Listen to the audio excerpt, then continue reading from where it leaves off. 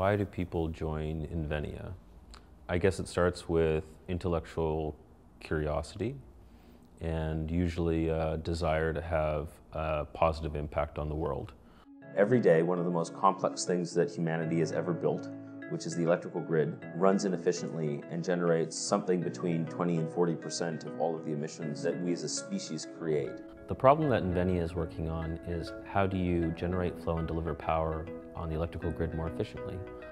Right now it's a massively complex problem that isn't very well solved or understood. And our approach is to use artificial intelligence and machine learning to autonomously understand these problems and help operate and plan for better grid efficiency.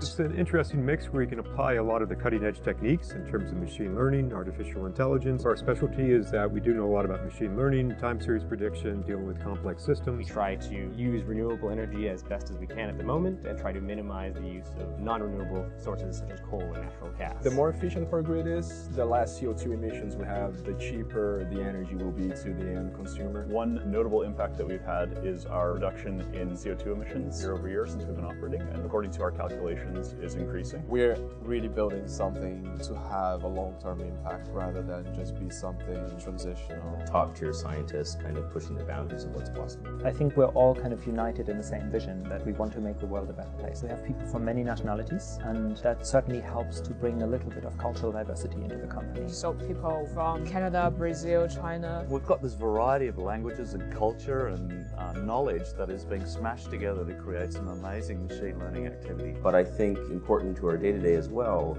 is the diversity of viewpoints. We have a variety of educational backgrounds. We have people who have research backgrounds, development backgrounds. Chemists, we have physicists, computer scientists. You're trying to create an environment where people can be creative as well, test out new types of ideas, think through things. And I think it tries to give a playground for people to really explore these things and to really try to make a difference. We are right by Cambridge University. That's one of the strongest machine learning centers in the world. Partly it's Cambridge with 90 plus Nobel Prize winners, but it's also access to places like London and Oxford. And also just being close to Europe. What I mean by that is sort of the intellectual atmosphere, having the ability to just go to talks, meet people in various fields that are interested in the same kinds of problems. And it provides kind of a perfect ecosystem for innovation, discovery, and collaboration. If you're wanting to work somewhere with really bright people, with a lot of support, with a lot of accessibility to executive management. We need amazing people to do amazing things.